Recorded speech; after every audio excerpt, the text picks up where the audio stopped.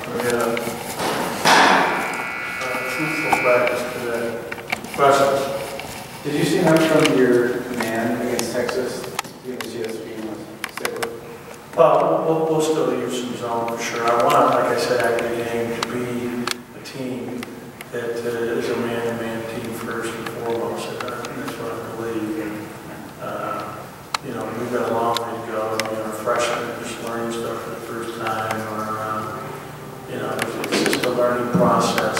When there's so much to playing man. It's not. There's a lot of little things, and things that these guys have never had to do before, like block and trail, and extend and bump, and be in a stance on and off the ball, play hard for 40 minutes, and not take the possession off, and block out. It's just all hard, tough things. Not easy.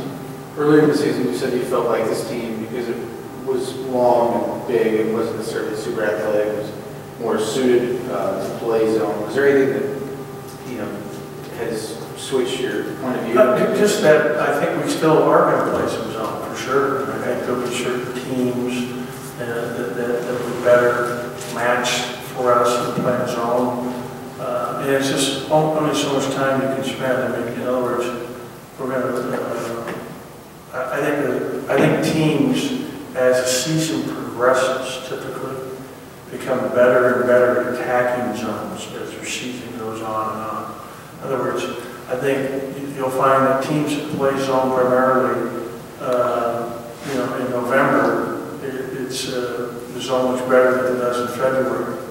Because kids in the summertime, they're not practicing against zone. It's all man-to-man in the off-season. And then once you start working as a team and working on zone offense, I think it gets easier and easier to attack zones. And there'll be certain teams that don't shoot it well. I mean, you know, like Georgia wasn't a particularly good shooting team, nor was Northridge, and we played zone against both those teams, and there'll be hopefully someone like that in the future.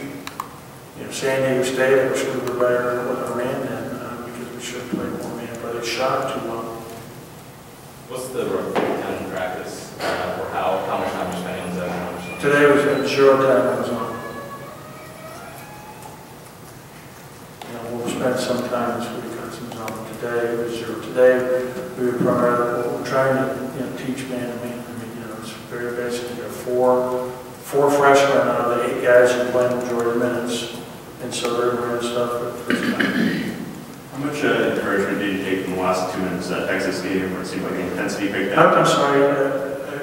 What was your question? How much encouragement did you take from the last 2 minutes of the Texas game where it seemed like the intensity picked up quite a bit? Yeah, backs were against the wall, and we became aggressive, and they became a little tentative when the press. I thought a couple times when you watched the film, they had a chance to attack. It's time to score. They had 3-point leads, and they pulled it out. And our guys made some plays, but what was encouraging about it was to not quit, not give in, not give up, keep fighting all the way until 0-0-0. And we had a similar thing happen today. We were playing, 5-minute segments, and the team was down 6 seconds to go, and ended up winning today. One of our things, same type of deal. We just never quit. You never know what's going to happen. Do you feel like the Texas game could be maybe like an early turning point as far as, obviously it's early on, but does it feel We'll see. When we look back at the season at the end of the year, we'll see if that was an early turning point. I hope so.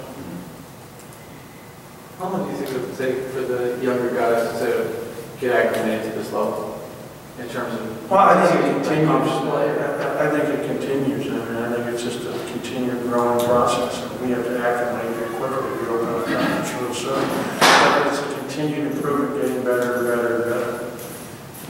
It's not like where you reached a point and it's continual. It continues to hopefully get better and grow. Do you think they're on pace? Or where they're at now is like easy? Yeah, this is a big time for us now. Our freshmen already got it done today. They don't have school for 28 straight days. So, like tomorrow we'll come in twice tomorrow.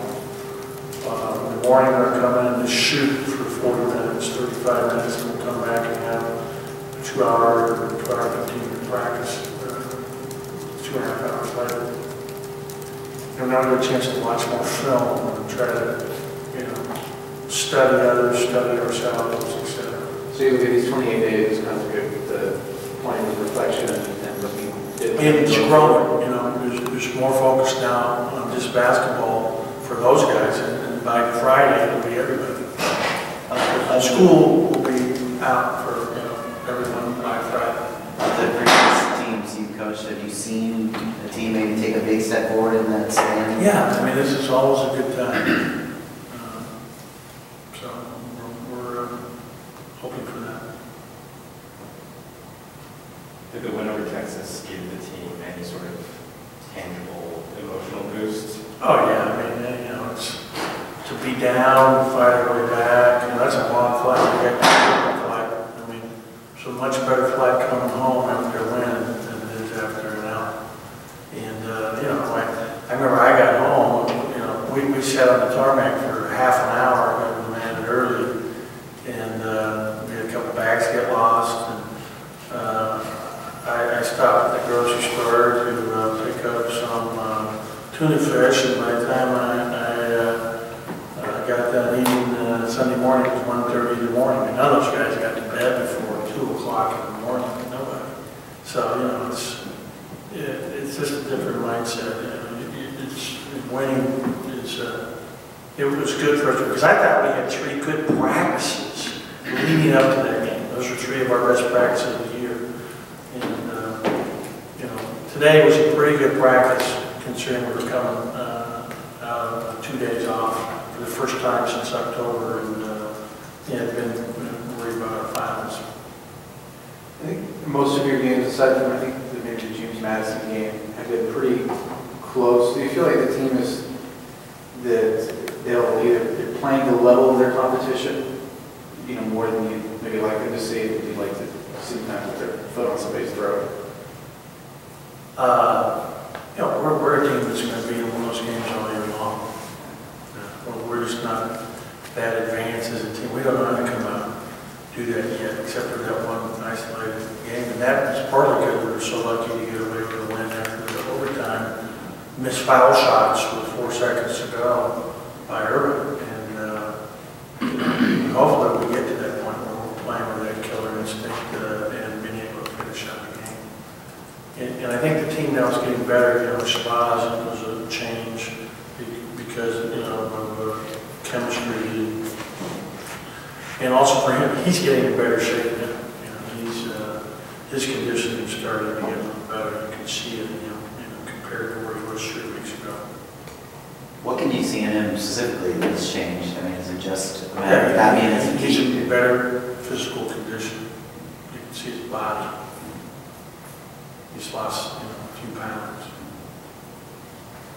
As far as Kyle Anderson seemed like he had a really good first half against Texas as a forward. Do you feel like he's maybe getting a little more comfortable finding his niche a little bit? I think he's a hard guard for another team's four-man because he's so clever with the ball. He has point guard skills.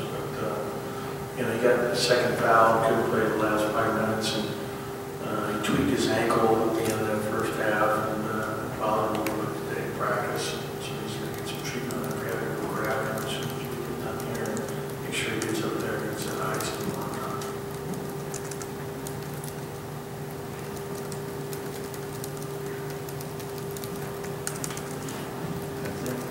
Any more questions? All right, thank you, coaches.